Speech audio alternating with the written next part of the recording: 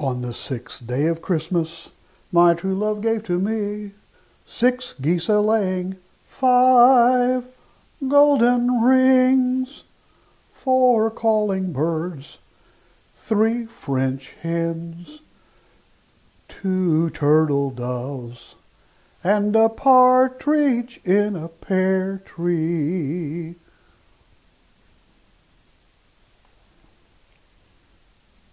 Greetings to you. We hope that you're having a wonderful evening, and welcome back to 12 Days of Christmas, Day 6. And do you know what Day 6 is? 6 geese a-laying. What do you call a female goose? A goose. I was expecting something very exotic, very exciting, because the male is called a gander, but no, it's a goose. Why would you give a goose? Well, because they're very expensive. They are. I looked up to order a goose, just a chick, just a little chick, small little one, $17.50. If you're going to get a big one for Christmas, you're going to pay $17, $18 a pound. That's a lot more expensive than a ham. Now, my question, I know that Beverly's been watching these. Beverly, we've got a question for you. Beverly's a CPA, so she's keeping us straight on our account here. Here's the question that I bet you didn't think about. If you've got 6 geese a-laying, they're laying eggs, right? Do you count 6 eggs also, goose eggs? Huh? Or just the geese? Now, that's a question for you. You better think about it. I know you're counting all the gifts, and I know you're going to put that in the comments. Well, we're up to this many gifts, but I threw a wrench at you or threw an egg at you. Welcome. I'm Dave Lucas, and we're doing the 12 Days of Christmas, and it's the year of the pandemic, and we're having fun, and I want you to have fun. You know how big a goose egg is?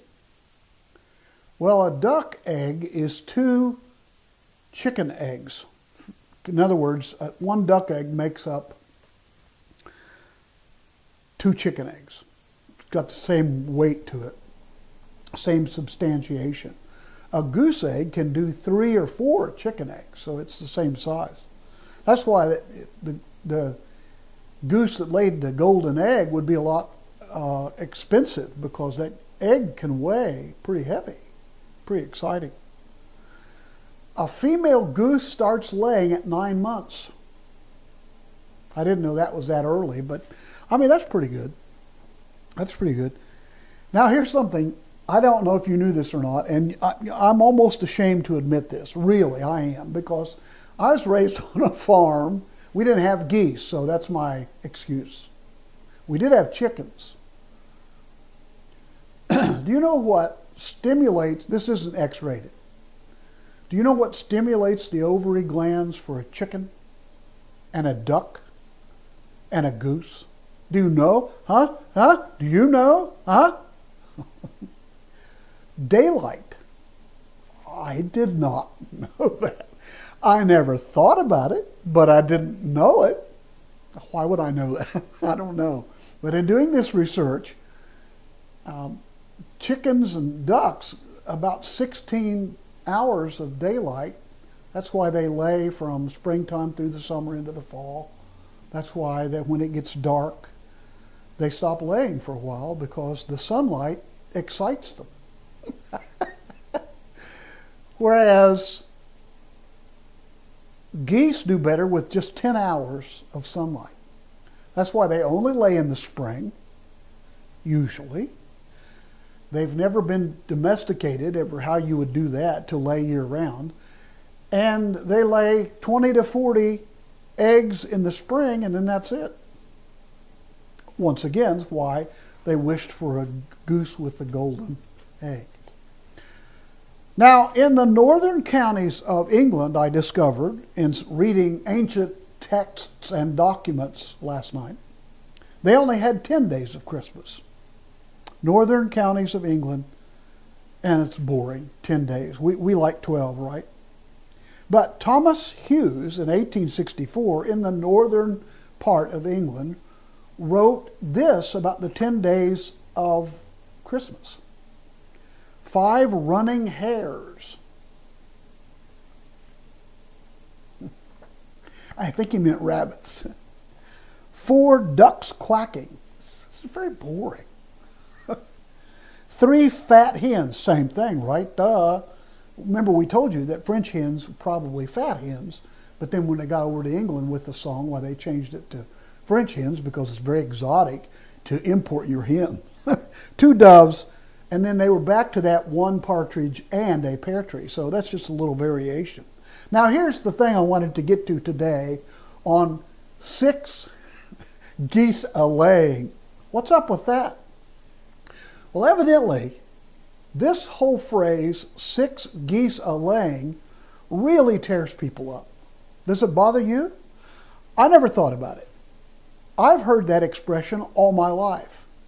Like 6 geese a-laying. It's called a-prefixing. And evidently it was done in some of the counties of England, United Kingdom, some Ireland, and then here in the United States. What am I talking about? Well, let's think for a moment. I'm a-fixin' to tell you about the 12 days of Christmas. What's wrong with that? I hear that all the time. A lot of people, tears them up. Really. I mean, if you do the research, it tears them up. I got to get a hold. Got to get a hold of myself.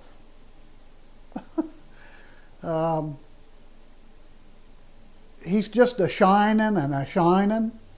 That a-prefixing, we do that a lot. I guess especially it's done in Appalachia. Some people think it's because of the Irish background. So, I mean, that's fun, isn't it? I want you to stay with me, okay? Don't forget to share this because we're having too much fun. That's called a-prefixing. We do that with verbs in Appalachia, but they do it in the South too. It's not just Appalachia. Participles, nouns. Put it on. He's got a. He's a nod in his head.